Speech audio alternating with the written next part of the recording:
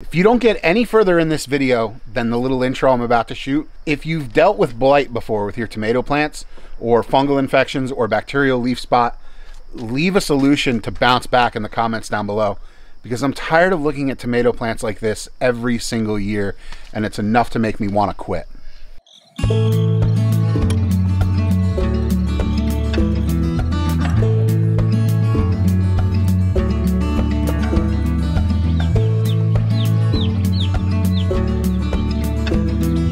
Got home from work a little bit ago, and it's one of the nicer days we've had in a while. If you've been watching the channel, you know that it's been super rainy lately, so the days like this have been kind of few and far between.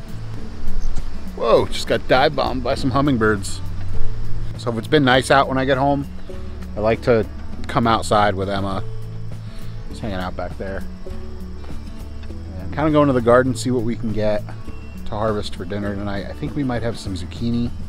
There's probably some broccoli ready to go as well. Let's see what's out here. What do you see? What is it? A frog. Yeah, where is he?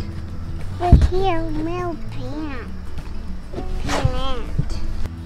Some zucchini. Whoa, that's a big one. Couple zucchini from the garden today. I don't see any summer squash over there. Really, this time of year, I'd be hoping for a lot more. But with all the rain that we've had, just getting anything at this point is good. I mean, we did really well with cabbage. We did really well with broccoli. But a lot of the other stuff, I mean, our entire first planting of cucumbers just died. The plants withered away. They got drowned. So to kind of bounce back and have some squash producing at this point, I'll take it. Show everyone what we got. What are those? Broccoli. And what are you holding? Zucchini. Zucchinis? Yeah. They look good. Are we gonna eat them for dinner? Yeah. So earlier this year, we endeavored, well, let me go back actually. For the last few years, we've been growing our tomatoes in our raised beds, and things have gone pretty well. The issues that we've run into, though, involve mostly blight, which, if you've never dealt with blight before, it is a terminal illness for tomatoes. It's picked up from the soil. It can live in your soil, and if a tomato branch touches the ground, it can pick up the blight, and that blight tends to travel up the tomato plant, and eventually it kills off the whole plant. And if you're lucky, you can get tomatoes off of that plant before the entire tomato is killed. It tends to thrive in moist conditions, conditions where plants are touching each other, conditions where plants don't have the ability to dry out, and conditions where the plants are watered from above. All things that we knew were not great for tomato plants, but we kind of continued on doing in our garden beds despite knowing that they were bad. And it's gone all right. We have had decent harvests from our tomato plants despite having this blight issue, just because we were able to plant faster growing varieties that were able to give us a harvest before the blight got too bad. This year though, I said I wanted to beat the blight, and I made the decision to grow all of our tomato plants in 5-gallon buckets, pots that I filled with soil purchased from offsite that was a mix of compost and potting soil, so it was good. I drilled holes in the buckets and was hoping that by doing that and moving everything to the front of the house where we get a lot of sun, we could beat the blight. And unfortunately, that was not the case.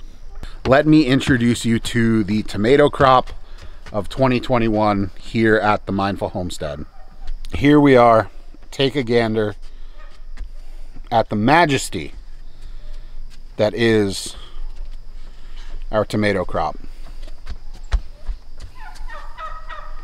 This one did especially well. And here is my overachiever.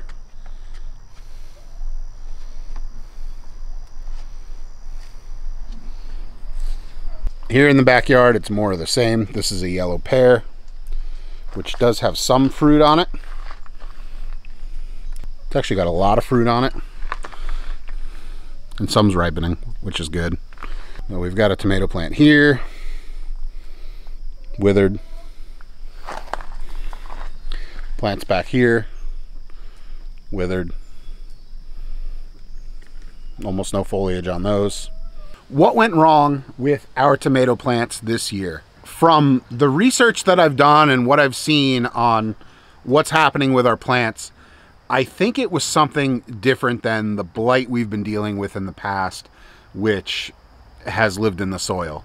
Blight is something, it's not very easily transmitted from region to region if you don't have it already in your soil. And as I mentioned, the soil that I was using in these pots was new soil. It came from bags. It was not from our land. It was not from anywhere that had tomatoes grown on it before. It was composted soil, potting soil mix that's typically sterilized at heat to kill any microorganisms, parasites, illnesses, diseases.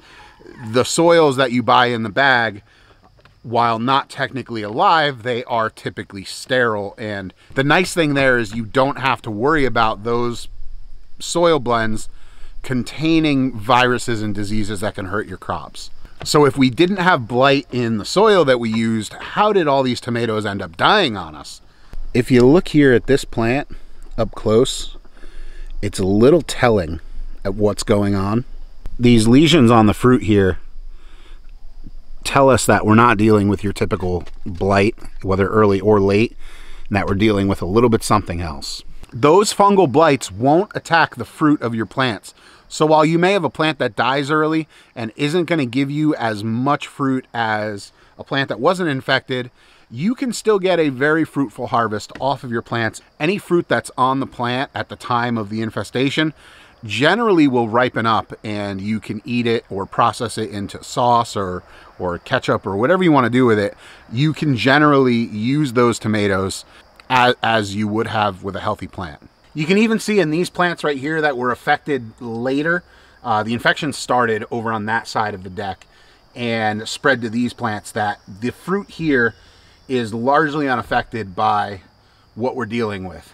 What I think we're dealing with here is a bacterial leaf spot disease versus a septoria leaf spot, which is fungal, or either the early or late blight, which are also fungal. This is a bacterial infection, and it's not necessarily picked up from the soil. It can live in the soil, much like the blights do. Being that all these soils were sterilized, though, I'm pretty sure that this sort of thing was carried in possibly by an insect or some sort of rodent that maybe was on these things. We do have chipmunks around, and I'm pretty sure that it didn't come from the soil, even though we didn't prune these as crazy as I would have if they were in the garden. But honestly, this twig of a tomato right here is about as sad as it could possibly get. I don't know any other way to look at this thing. I mean, it's still standing up under its own power. The tomato that's on it is ripening, and there's not much of any of that scar tissue on the tomato from the infection. We may be able to use this tomato for something.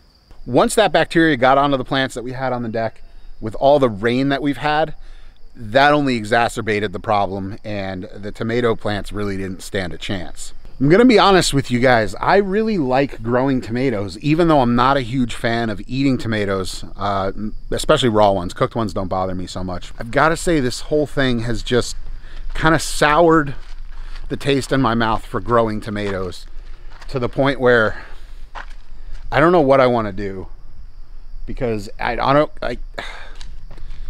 the space in the garden that we've grown tomatoes in the past is a no-go. The blight's there, and it's just going to keep coming back. Obviously, growing in containers is the way to go, but now that we filled all these pots with dirt, and that dirt now has the bacteria in it, we can't really grow tomatoes in those pots again without having that bacteria on our plants. We'd have to let those pots sit. I think it's 3 years is what you need to do. I guess what I'd really like to figure out in this video is if other people out there have had issues with leaf spot on their tomatoes, whether it's bacterial, whether it's fungus related, either septoria leaf spot or early or late blight, and what you've done about it to kind of bounce back and grow tomatoes. Because we're now we're 3 years in on really making a go at growing a good crop of tomatoes that we can have enough for canning, we can have enough to use for salads, we can really, you know, just enjoy them raw. Jackie likes them raw.